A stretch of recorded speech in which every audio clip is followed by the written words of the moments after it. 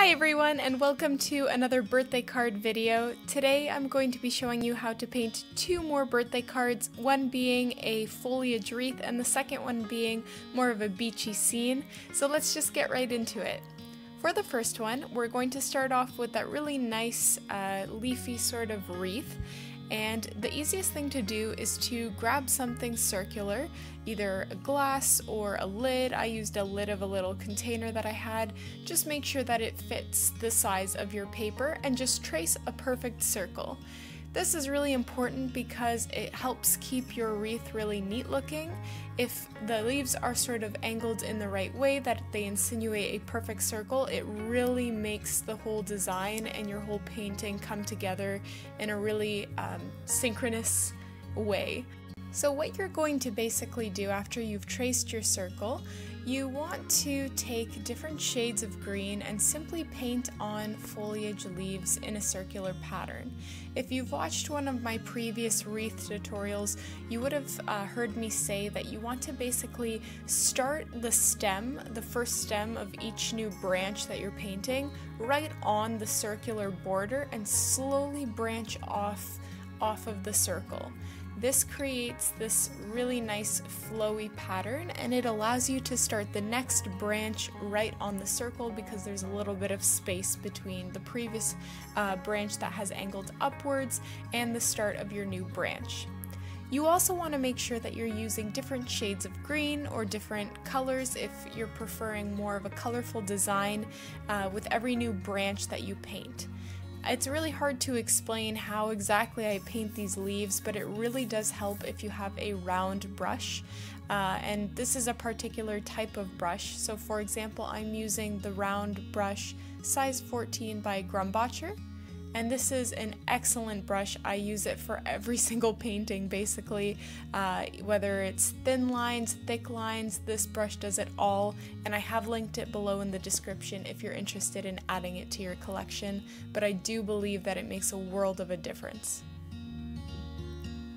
So you want to continue with this flowy, leafy pattern until you've completely joined your leaves together in a perfect circle, and you can even add some leaves exiting into the interior of the circle if you want to fill up some of the white space, because I understand sometimes you don't even want to write anything in the center and you just want to paint a pretty leaf or a pretty wreath, and that's totally okay.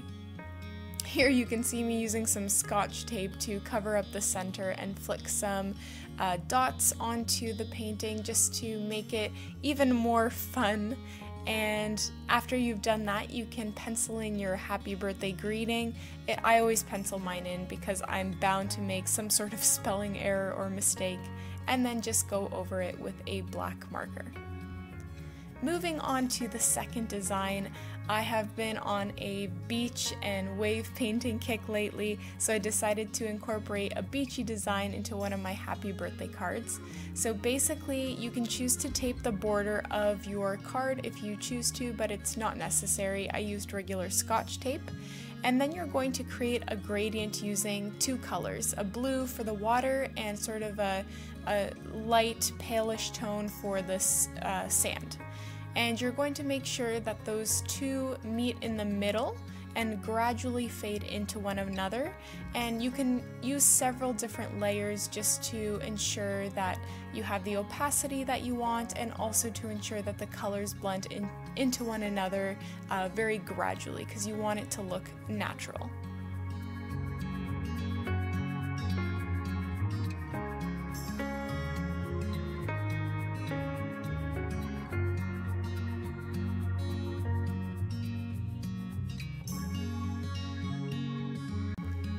Once your layers have dried and you're happy with the opacity, you want to start painting the waves. Now, I made the mistake of starting to paint the waves when the layers below were still a little bit wet. Don't make this mistake because it can cause lots of problems, from the cauliflower effect to just kind of ruining the gradient that you worked so hard to create. So just make sure your base layers are completely dry. But once they are dry, you're going to paint 3 or 4 kind of lines that insinuate waves, and you're going to gradually fade them out. And this shaded part is going to be the darker part of the wave when it's starting to curl over, if you have an idea of what a wave looks like. And I know right now it looks a little bit chaotic, but once we add the details with white acrylic paint, it's going to look absolutely stunning. So just trust me on this and trust the process. But again, wait until the base layers are dry so that you are not stuck doing what I'm doing here and constantly trying to fix the bleeding of the waves.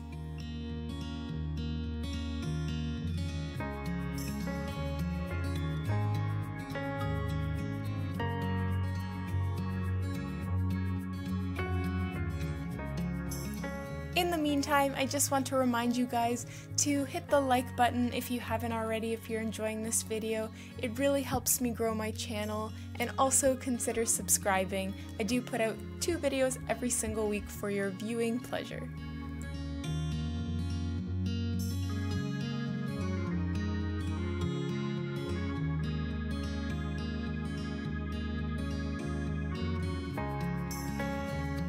Here you can just see me going over some of the waves again because I wanted to really make that contrast between the shadows of the waves and the rest of the painting.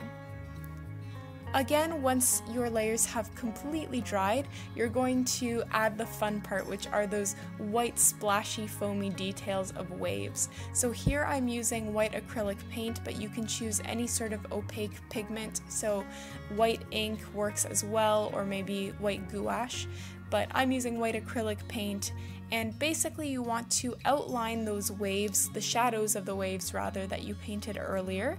And you also want to paint these tiny little circles bordering that line that you created. Just make sure they are not perfect circles. You want them to sort of be rough looking. Just keep in mind that the further that you get away from that original border line that you painted, the bigger and rougher that you want those circles to be, more like pentagon shapes or something of that sort. You can even add some loose lines coming just above those original circles, just to insinuate that the foam from the wave has sort of faded the farther away it is from the crash of the wave. You can also choose to increase the intensity of those shadows like you saw me doing earlier.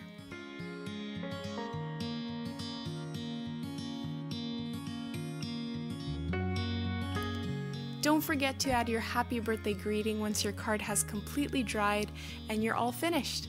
Thank you so much for watching my tutorial today, guys, and do not forget to subscribe to my channel and also check out my previous birthday card tutorials. Have a great day!